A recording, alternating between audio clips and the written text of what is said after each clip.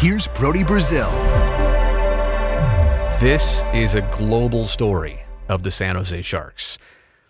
Over in Sweden, they are really interested in how this is going to play out. What is going to be the season status of currently 18-year-old, but by the time opening night comes around, 19-year-old William Eklund.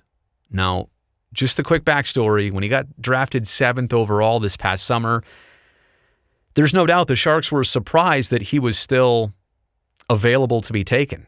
I think he was well off, not off their radar, but well off their expectations. They didn't think they were going to have a chance of drafting Eklund. Turns out he was there, took him in a heartbeat, and they were very happy with that. I know a lot of people, after the draft was over, talked about how big the Sharks won. Is it luck that you were there in that spot? Yeah, the 7th pick. It's not like a top 3 pick, not even a top 5 pick, but they thought the Sharks, in a lot of ways, won this pick and the draft entirely. All the players they took, but especially getting Eklund 7th overall. Now, there's been a lot of talk lately. Can he make the team? And as training camp has started and as preseason games have happened and as people get to see more of him and understand what he's all about. Have you watched his interviews, by the way? There are some of them here on my YouTube channel. Phenomenal composure, maturity for an 18-year-old. Are you serious? He's better put together than a lot of 30-year-olds are. Now, he looks young, but put it on, or not put it on mute. Don't look at the screen and just listen to what he says and the way he talks and the way he answers questions. I mean, yes, some of it looks like a teenager, but my goodness, he is well ahead of the curve. That's all off the ice. The fact that he is of the Vlasic/Marlowe talent at that age, you know what I'm talking about, he might be able to break into the NHL this opening night in 12 days. This rarely happens in the NHL. You always draft a player to then go to the AHL or some other, team across North America or even in Europe so that they can continue developing, but now they are one of your prospects. This is so rare that he might be drafted a couple months ago. Was it June was the draft? I can't even remember. June or July? Sorry, I was in baseball mode. And here we are basically 3 months later, and he's on an opening night roster. I think, from what I understand, what I've heard, observed, have you seen the highlights, by the way? This kid's amazing with the puck. So it's possible. It is great overall. Let's take a step back here. How great is it that even if he doesn't make it, that the Sharks pipeline is like this again? That there's somebody like this coming around sooner than later. The fact that he is in the mix is awesome. It's honestly, it's been a while since there has, and part of it is the Sharks' success.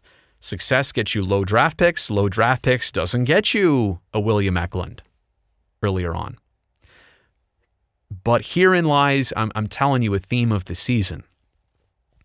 We're going to be watching him no matter where he ends up to start, no matter where he goes next, and if there's a next stop after that.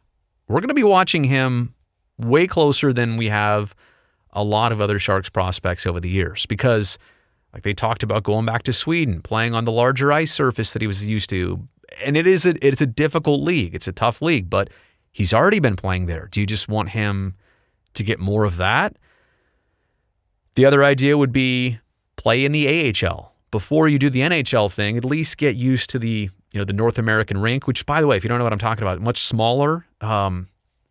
First time I ever saw the international rink, and the Sharks played on it in a preseason game against a German team. This is like 2010. Anyway, long story short, the game is so different because a lot of times the German team would literally always take the outside against the Shark players because the Sharks players were ready to edge them out on the wall, and they realized, whoop, the wall's another 10 feet to my left or my right.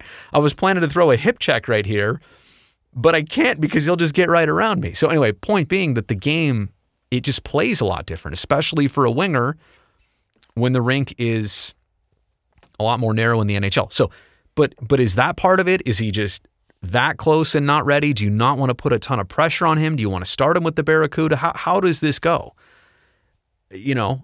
the same lies true for any other young player. If you bring them up too fast, what do you risk? Is there a risk in that? Do you have a game plan? Are we going to say, hey, 10 games, 20 games, whatever, let's see how it goes. We'll make a decision there. And that's fine too. All I'm saying is that we will watch his every move and his every placement this year. And we might overthink it. I'm not going to lie. We'll be considering, like, is this the best path? What does this lead to next? And optimally, maybe he just starts up with the Sharks. Maybe he latches. Maybe, he's on a line that works, and that's it. And that's the end of the story. But the point is here, the last thing is the Sharks just have to get this right. Like a 7th overall pick that could have been a top 3 pick that they got their hands on, and they're trying to build for, now moving forward. He's obviously a huge part of that. You got to get this right. What is that? What does right mean? I don't know. That's for smart people like Doug Wilson to figure out. And honestly, Bob Bugner talked about it too. What roles, who's going to make the team? Like, the players will decide this, right? How they look, how they perform under a little bit of pressure. But I think the Sharks have to help the situation out, help William Eklund get it right.